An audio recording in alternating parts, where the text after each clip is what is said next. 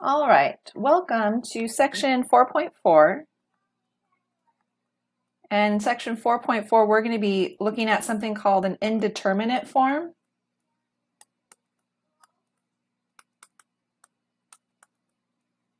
Or at least revisiting indeterminate forms. And we're going to be looking at something called L'Hospital's rule.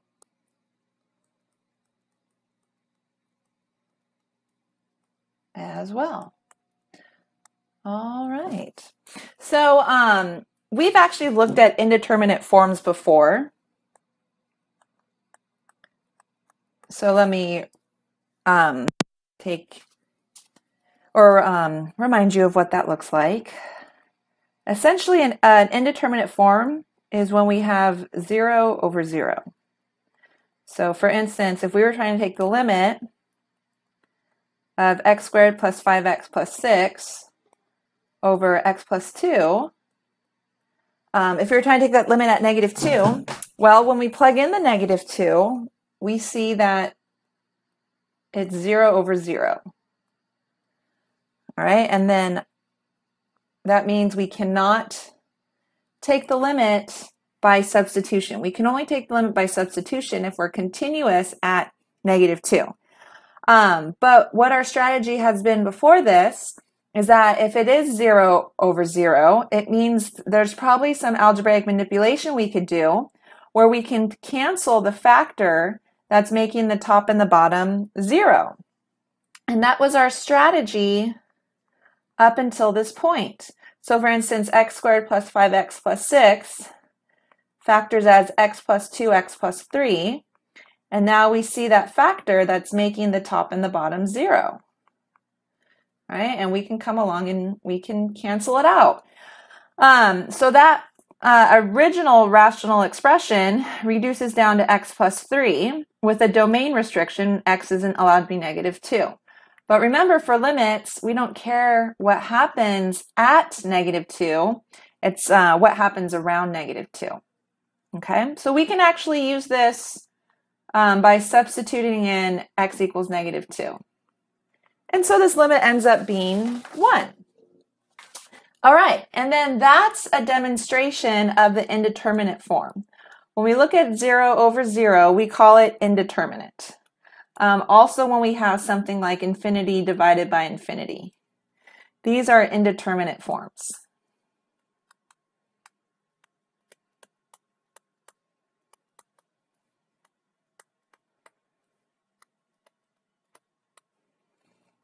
Okay, and we've seen tons of examples up until this point. We even have had to define something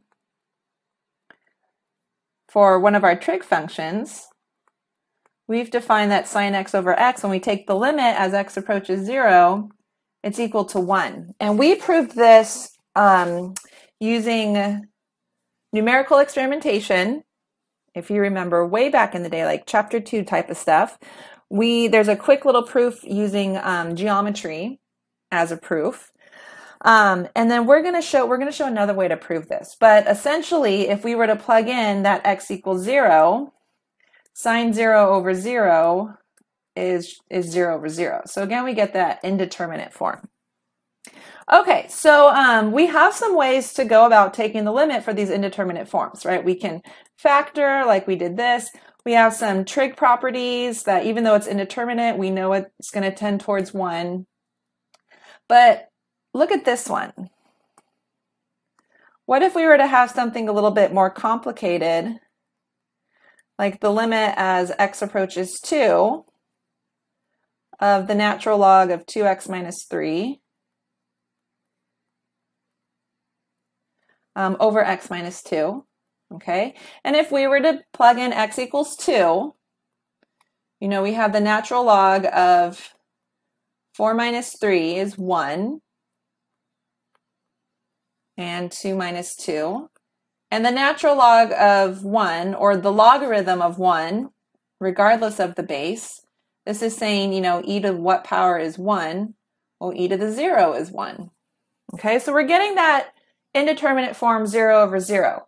But the problem is, going back to our original function, what kind of algebraic manipulation can we do? None. there's nothing we could do to simplify that expression. So if we wanted to take that limit, there has to be another way, okay? And luckily there is. We have a new rule. I know I saw some people try to apply this new rule in previous chapters, but we can't use rules until we get them in the textbook. But our new rule is called L'Hospital's rule. And it's someone's name, so that H needs to be a capital.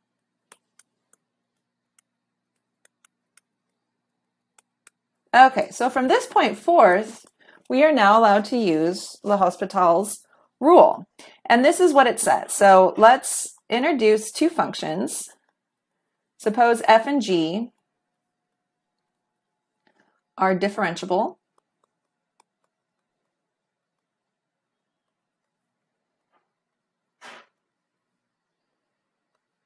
And g prime of x, the derivative of g, is equal to 0.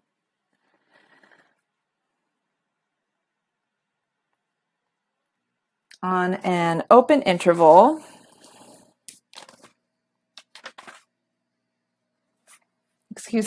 not equal to 0, on an open interval I,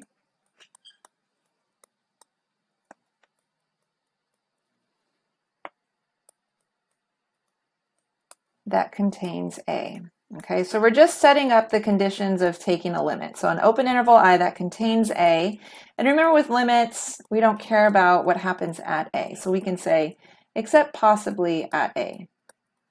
And this just mimics the language that we use for limits.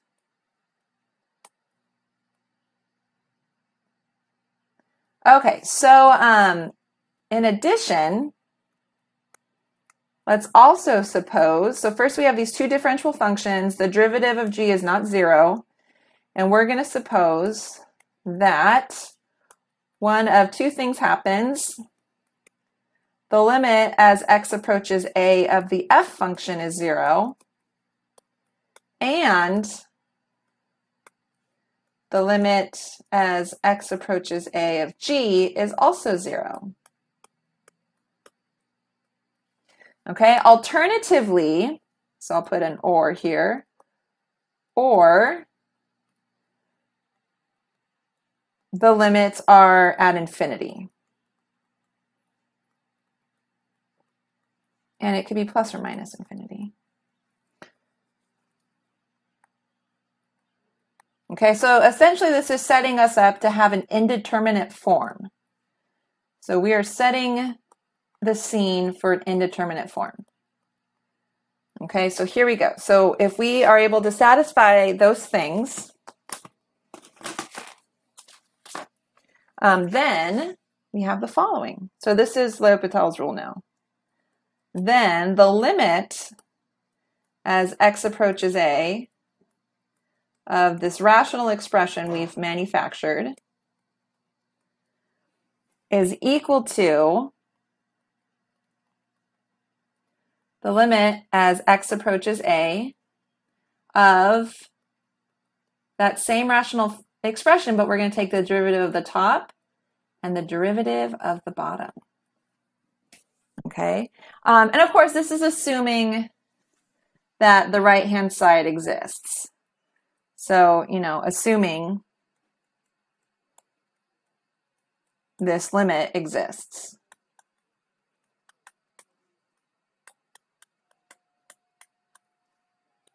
Or is plus or minus infinity. So essentially we're saying, the right and the left-hand limits exist, or are equal.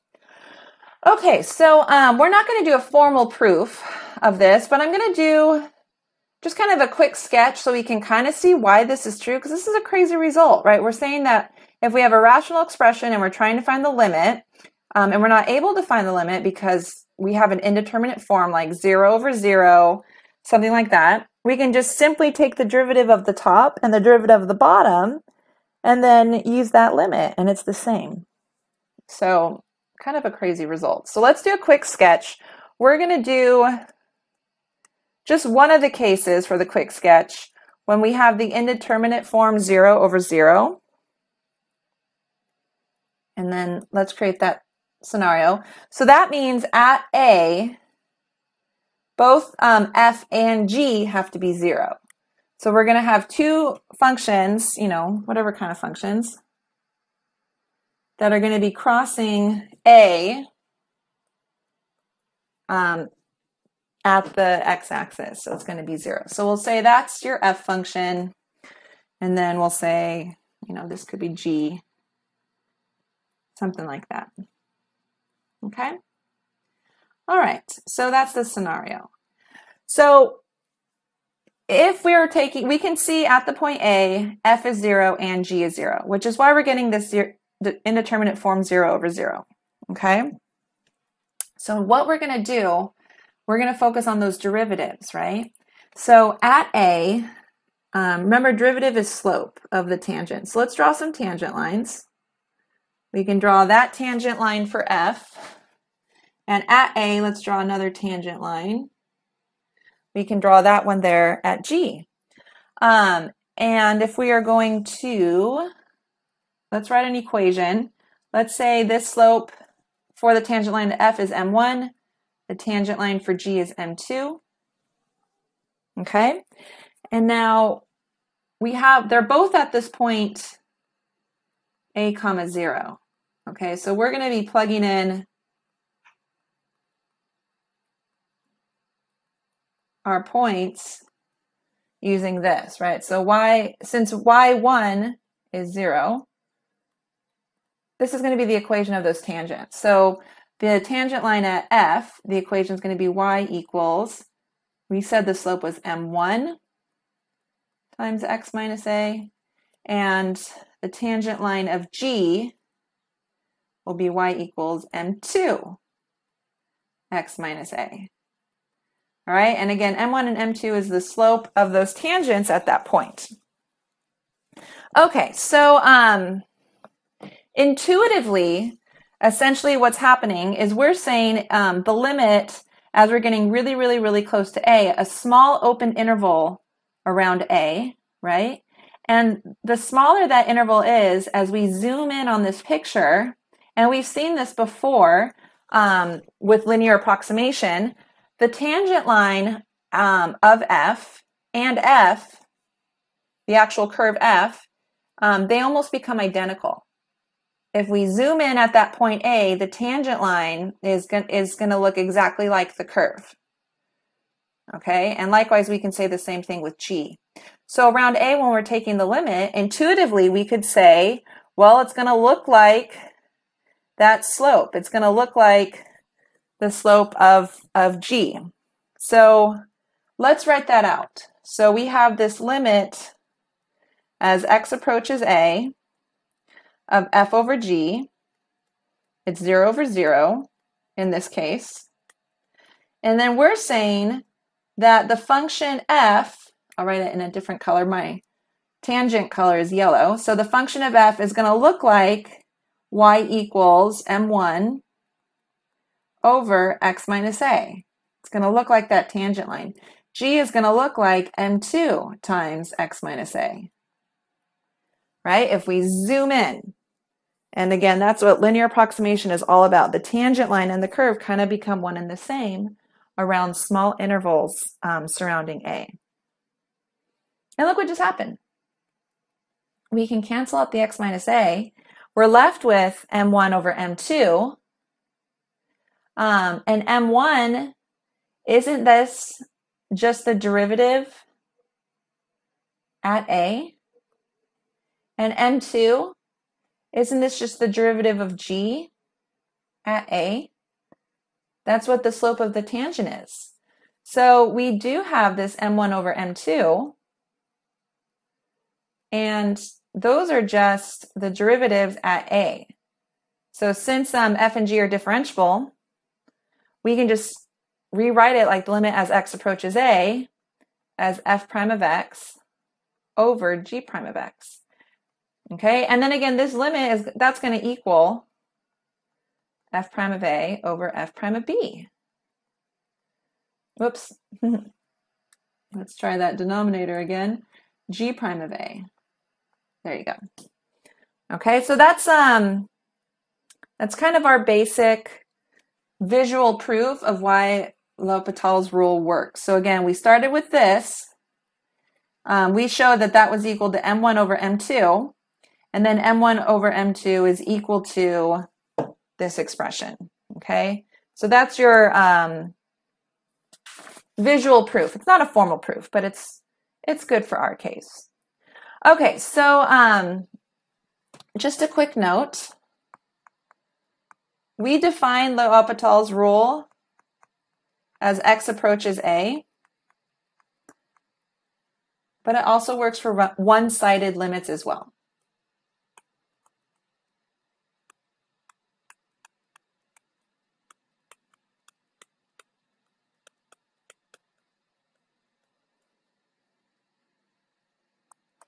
Okay, and it also works for limits at infinity. That's when x is approaching infinity or negative infinity. Okay, so with L'Hopital's rule, we have yet another way we can prove that the limit as x approaches 0 of sine of x over x is equal to 1. According to L'Hopital's rule, we can take the derivative of the top and bottom. Let me add in this extra step just because it's the first time doing it.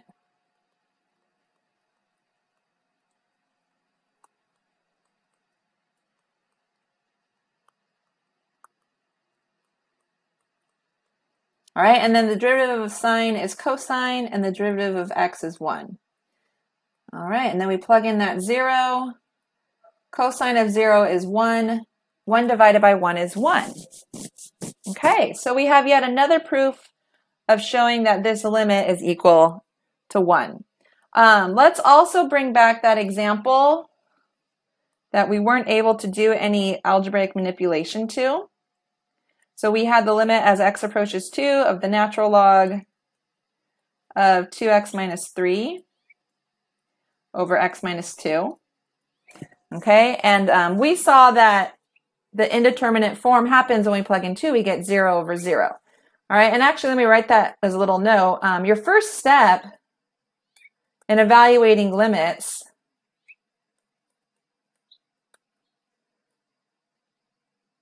should be to plug in that A.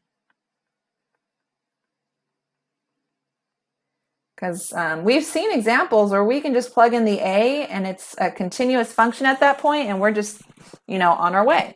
So first step for evaluating limits should always be just to plug in A.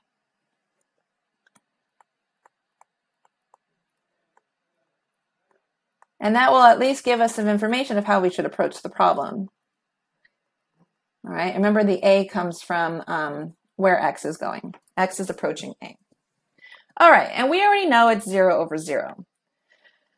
So now, since it's 0 over 0, and since the functions are differentiable, we can use L'Hopital's rule. Okay, remember we can only use it if it's 0 over 0 or infinity over infinity. Okay, so according to the rule, this is equal to, the original limit is equal to the derivative of the numerator and denominator. So the derivative of natural log of 2x minus 3, we're going to have to use the chain rule.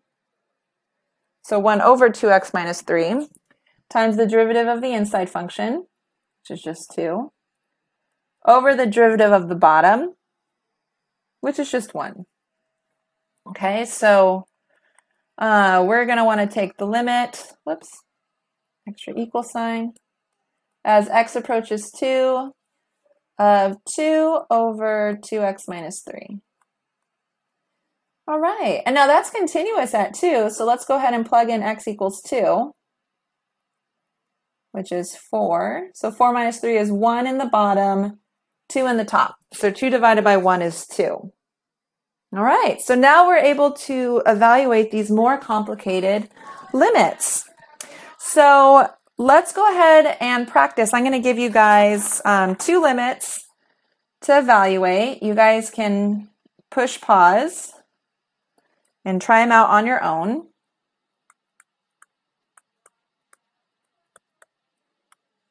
I'll give you 2. The first one is the limit as x approaches infinity. Remember, we can still use L'Hopital's rule for limits at infinity and one-sided limits.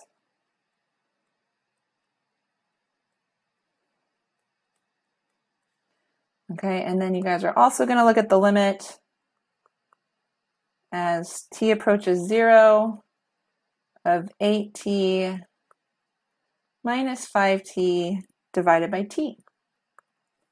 All right, and actually, I'm going to try to squeeze in a third one. Let's do the limit as x goes to 0 of the tangent of 3x over sine of 2x. Okay, so go ahead and push pause and we'll see how you do. Okay, so again, the first step should be to plug in everything. And let's see, if we plug in infinity, definitely x squared goes to positive infinity. The natural logarithm, let's see, square root of infinity would be infinity. And then the natural logarithm at infinity is also infinity. Okay, remember you can always look at graphs to help you. This is the graph of root x. And then the graph of the natural logarithm looks like this. All right, so we can always use graphs to help us evaluate these limits. We have that indeterminate form. So our next step would be to take the derivative of the numerator. All right, so it's the chain rule. So this is going to be 1 over root x. And then let's take the derivative of the inside. All right, that's x to the 1/2. So we're going to bring down that exponent. And then the new exponent, x to the 1/2 minus 1, is x to the negative 1/2. So we're going to put that down below. All right, and then that's that. And we can clean that up a little bit. So you guys said then that this was, let's see, 1 over root x times root x is just x. All right, and then in the bottom, the derivative of x squared is 2x. We have 2x right there. And then let's clean this up a little bit more. Let's see, dividing by 2x is like multiplying by 1 over 2x. Alternatively, we can just clear the fraction by multiplying top and bottom by 2x. However you want to look at it, but you should end up with 1 over 4x squared. Okay, and now we're ready to plug in. As x goes to infinity, 4x squared is also going to go to infinity. It's going to be a very large number. And 1 divided by a large number, infinity, is going to go to 0. All right, so number 1, we're looking at 0. All right. Let's look at number 2. So number 2, again, your first step should always be to plug in t, or what t is approaching, and we're going to get 8 to the 0 minus 5 to the 0 over 0. Anything raised to the 0 power is 1, so we're going to get 1 minus 1, 0 over 0, which is the indeterminate form. So that tells us, since it's an indeterminate form, we are going to use, let me get a different color. We're going to use L'Hopital's rule. Okay, so we're going to take the derivative of the top, and then we're going to take the derivative of the bottom. All right, so here we go. So derivative of the top, taking this is your exponential functions. Our base is not e, it's 8. So it's 8t, but then we have to take the natural log of 8. And then minus 5t times the natural log of 5. And then we're going to divide that by the derivative of t, which is just 1. Okay? All right, so now let's go ahead and plug in t equals 0 to take the limit. So once we plug in t equals 0, we can get rid of the limit sign. And again, same rules apply as from chapters 2, right? We need the limit. It's all about communication, especially on exams, right? You have to tell me you're taking the limit, and once you take the limit sign goes away. And what happens? We get 8 to the 0, which is just 1, minus 5 to the 0, which is just 1, right? And then divided by 1. So we're looking at natural log of 8 is what's left over, minus natural log of 5. And you can leave it like that. If you wanted to, combine it using limit laws, that's fine too. You can call it 8 over 5. All right, so I got cut off there for a little bit. But it simplifies natural log minus natural log of 5, natural log of 8 minus natural log of 5. So you guys can submit this answer, or you could submit this, just combining using your logarithm rules.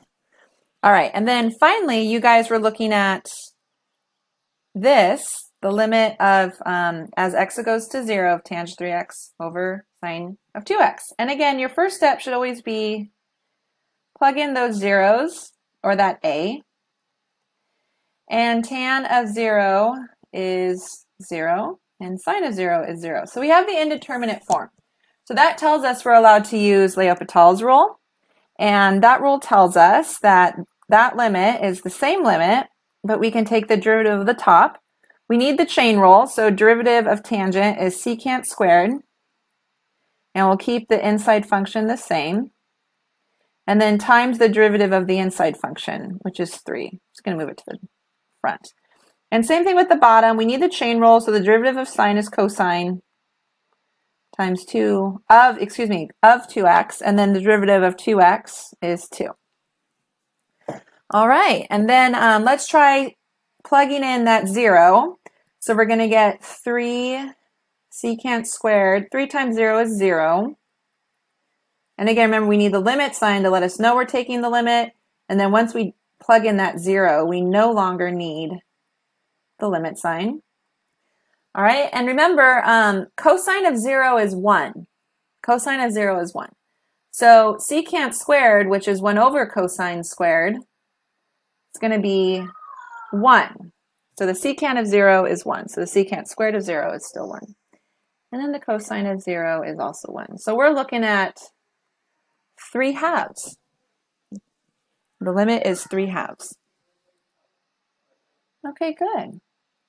So a little practice on our own. I want to show you another case that we didn't run into in our examples we just tried out. Consider the following. Whoops, excuse me. The limit as x goes to 0 of x squared over 1 minus cosine x. All right, and notice if we were to plug in the x, we would get 0 in the top, and then 1 minus cosine of 0 is 1. So we get that indeterminate form 0 over 0. So according to L'Hopital's rule, we can take the derivative of the numerator, and we can take the derivative of the denominator. So let's see, the denominator is negative sine of x. Minus minus becomes plus. Okay, and now we're ready to find that limit again. But notice if we were to plug in the 0, what happens? 0 on the top, sine of 0 is 0. So we're still getting the indeterminate form. So guess what we have to do? We have to use the rule twice.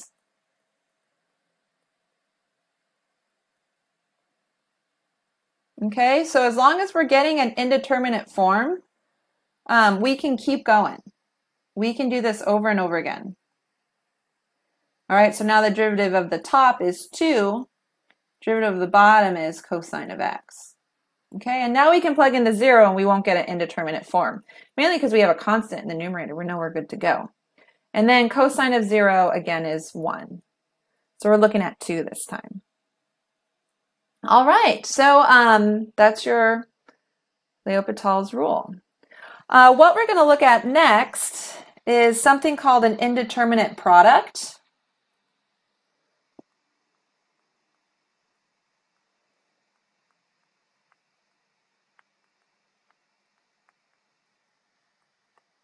And the indeterminate product is when we have something like, when we take a limit and we end up with 0 times infinity. Okay, so it's hard to say what this is. Like when we're taking the limit, do we go faster towards 0, so the whole product's 0? Do we go faster towards infinity, so the whole product's infinity? We don't know, okay? Just a little thought bubble. When we were looking at infinite limits, we are allowed to take the product of 2 infinite limits. For instance, infinity times negative infinity we saw as negative infinity, right? Or if we look at infinity times infinity, that's also infinity, right? Or if we have 2 negatives, that's positive, stuff like that. But this is different. This is 0 times infinity, okay? So this one's okay to do like we've been doing. We don't know how to evaluate these indeterminate products. So let's look at an example and we'll talk about our strategy.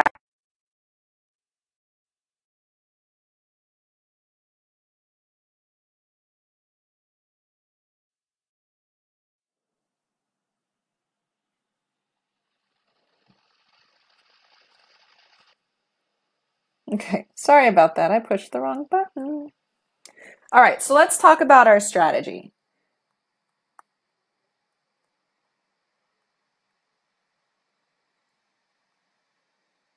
Let's consider this limit, x to the 3/2 times sine of 1 over x.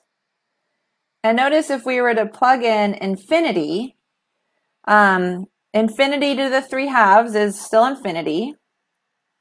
And then 1 over infinity is 0, right? 1 over infinity is 0. We can also always sketch out the graph as well.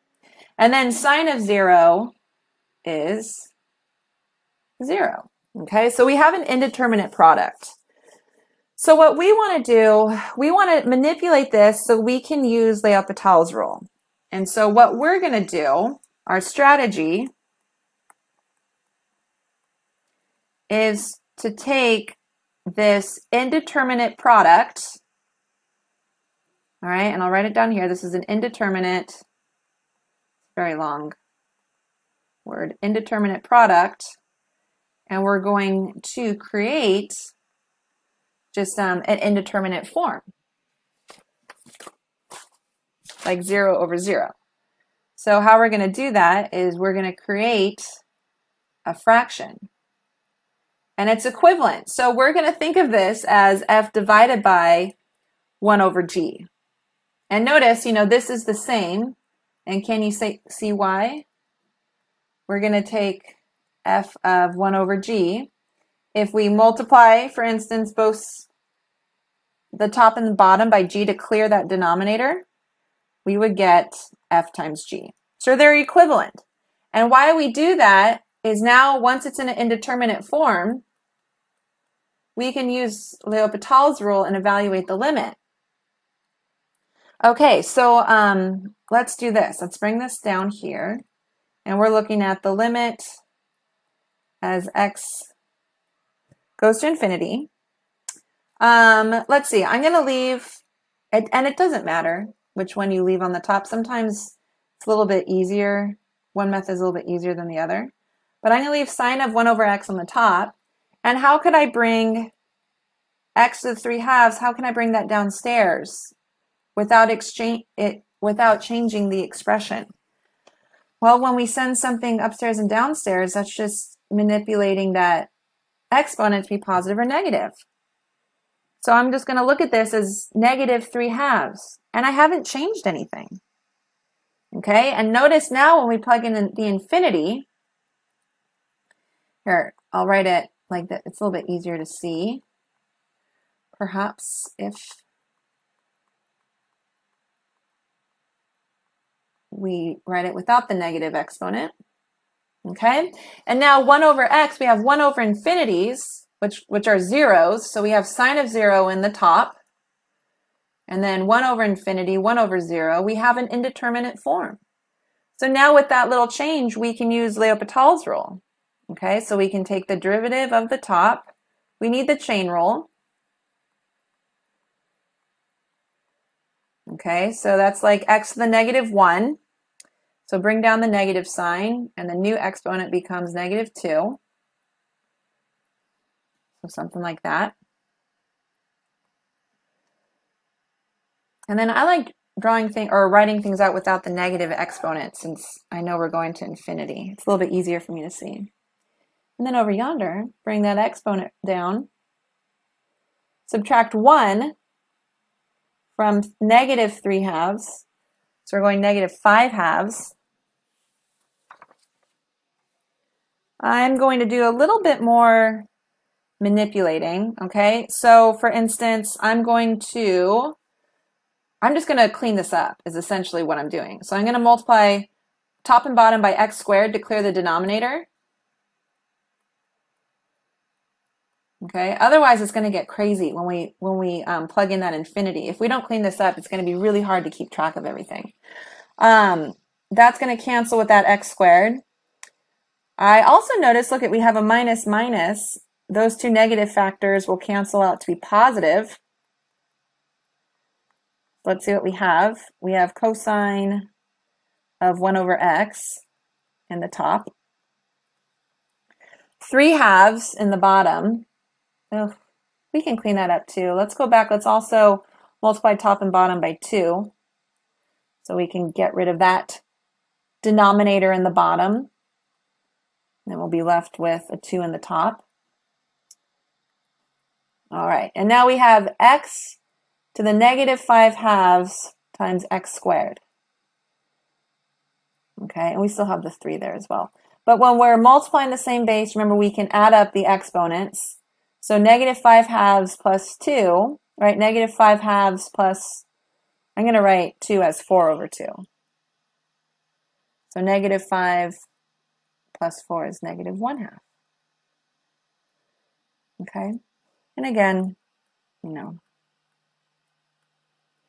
2 becomes 4 over 2. Okay, so when we add or subtract, we need the same denominator. Okay. All right. So one last thing we can do. What do we do with negative exponents? Since this is downstairs, we can send it upstairs. And then I think we're almost done simplifying. So we're going to bring this up, x to the 1 half. I'm just going to write it like this, square root of x. And now all that's left in the denominator is 3. Can you believe it? All right, and now we're ready to take our limit at infinity. Okay, so let's plug it in. We're going to get 2 times square root of infinity, which will just be infinity, times cosine of 1 over infinity. Remember what 1 over infinity is? 1 over infinity is 0, and then over 3. All right, so cosine of 0 is 1. So we're looking at 2 times infinity times 1, which is infinity, right? Divided by 3. Infinity divided by 3 is still infinity, right? Because we can just keep getting larger and larger and larger. All right, so in that situation, our indeterminate form was infinity times 0, and it turns out the infinity grew faster, right? It was more dominant, if you will. So that's what the actual limit was. It was infinity. All right, so you guys are going to try one. You're going to be given an indeterminate product. You're going to turn it into an indeterminate form. So you're going to manipulate it into a fraction, and then you're going to use your L'Hopital's rule. All right, so here you go. So go ahead and push pause. You're going to take the limit as x goes to infinity of x times sine of pi over x.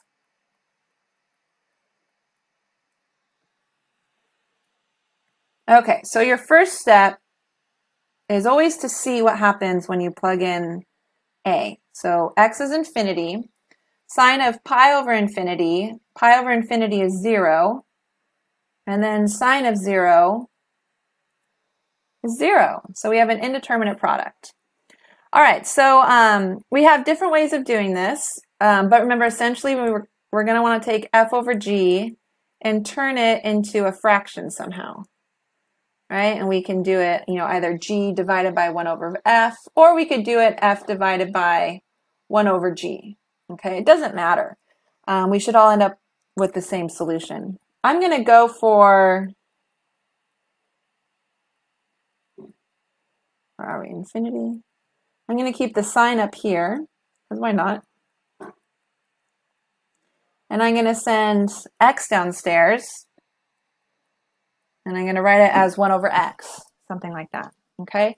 Or, alternatively, I'll write it in a different pen color. Perhaps you kept the x on top, and you sent the sign downstairs. And then if you sent sine downstairs, it'd be 1 over sine, which is just the cosecant. All right, so we have some options, and they should be the same. So I'm going to write the word or in here, and we'll see that they're the same. All right, so notice if we were to plug in infinity, we would get the 0 over 0. We would get 0 over 0 here. And then over yonder, we would get infinity over infinity. Okay, so here we go. Let's take the derivative of the top, and it's going to be the chain rule.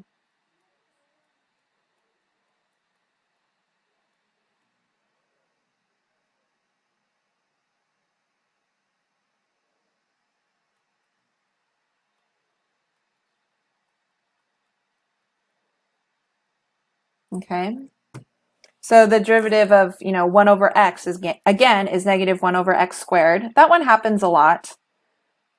So hopefully you all feel comfortable with that. So again, bring down that negative sign and then subtract 1. So it's going to end up being negative 1 x to the negative 2. So negative 1 over x squared. Okay. And then what do we do? Let's plug in the infinity sign. So pi over infinity is again 0. Oh, actually, you know what? I'm not going to do that. I want to clean this up. All right, so I'm going to multiply, because look, we have denominators over denominators. I wasn't focused. See what happens when you don't focus? In calculus, you always got to stay focused. Okay, so we have all of these nice cancellations. That's actually quite beneficial. And here I was going to try to plug in infinity right off the bat. That would have made my life hard. Now my life just got a little bit easier. So this whole thing simplified to limit as x approaches infinity. Let's see, we have pi left in the top times cosine of pi over x. Okay, and now if we plug in the infinity and we take that limit, pi over infinity, again, is 0. And cosine of 0 is 1. So our solution this time is pi. Okay, and there you go. All right. What's next?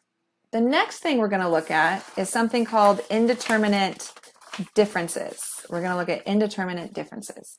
But we're going to do that in part 2.